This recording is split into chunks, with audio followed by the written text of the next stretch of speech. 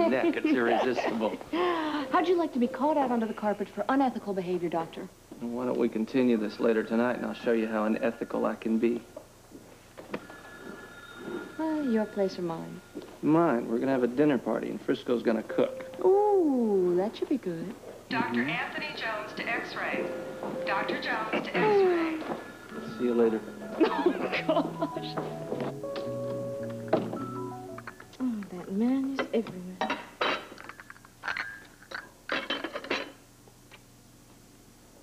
And where have you been on one of your dull errands? I guess my kisses always reflect how bored I am with my work. Maybe I should try that again.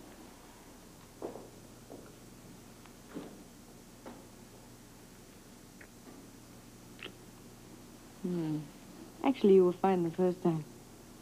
So what's been going on? Tell me. Well, in actual fact, I've come home to give you some news, so don't complain in future that you're being shut out. Well, it depends on the news, doesn't it? Well, I'm pleased to inform you that you don't have to worry about Algernon. Petros has guaranteed his safety. Oh, what a relief. See how concerned I am about your motley family, the lengths I go to protect them? The relief is for me. I've been so bored with him around the house. I tell you, he's driving me crazy. Well, in the name of your own mental health, give him the shove. Oh, don't worry, I'll do it. Whatever it takes, short of taking the doorknob off this door whilst he's out. That'd be much too subtle for him. Oh, I'll think of something. We'll spring it on dinner. Oh, I forgot.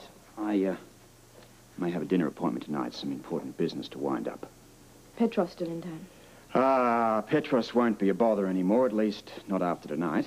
Algernon, Petros, we're shedding all of our albatrosses. Yeah, it's great, isn't it? Well, I gotta go and call Sean, excuse me.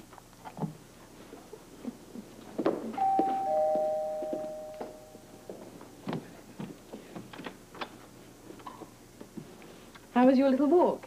Twice around the block was all I could manage. Oh, too cold? Too scared. My imagination got the best of me. I saw Cassidines behind every tree. Well, you don't have to worry anymore, Algernon. You are off the hook. Am I? Yep.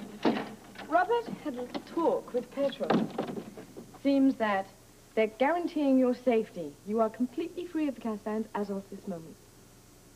Do you mean that, as of now, I can walk the streets of Port Charles as my heart likes? You can walk the streets of wherever in the world you like. You can cruise any ocean. As a matter of fact, I thought you might like to take a look at these. These are some brochures left over when Robert and I were trying to decide on a vacation. They might give you a few ideas. Yes, well, you see, ideas aren't the problem, Holly. It's actually a matter of finances. I'm a bit strapped at the moment. Well, have a look anyway. I'm sure Robert will be able to help you out. But I wouldn't want to impose. Oh, nonsense. Don't worry. After your ordeal, you need a nice long holiday.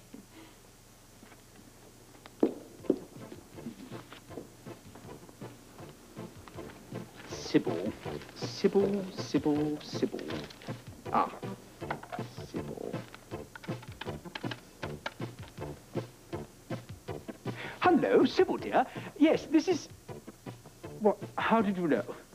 Oh, how very kind. Well, Sybil, I wondered, is that cruise offer still open? Well, that's wonderful, because you see, I think I might be able to get away tomorrow.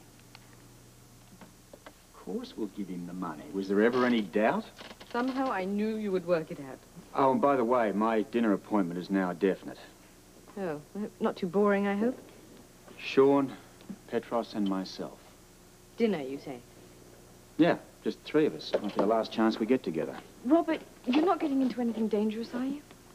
Well, I might order a steak and push up my cholesterol level, but nothing more dangerous than that.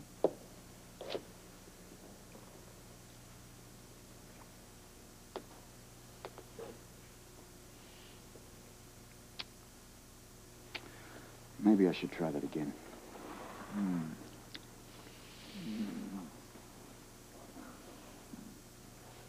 Don't you think that's just a little too passionate for a man who's about to desert his wife to go out to dinner?